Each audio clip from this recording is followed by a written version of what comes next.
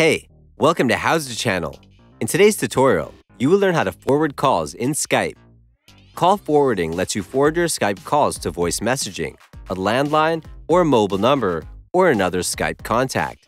Open Skype app. Go to the left side panel. Click on the three dots at the top right corner. Choose Settings from the list.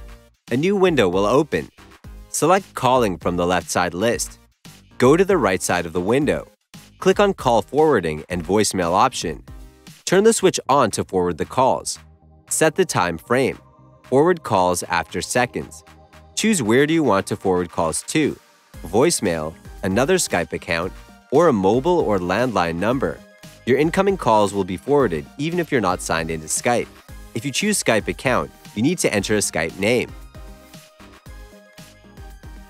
If you choose mobile or landline number, you will need to enter the phone number. Click on Confirm once you're done.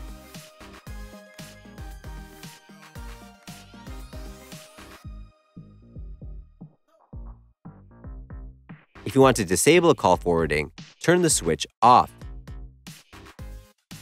That's it. Thanks for watching the video.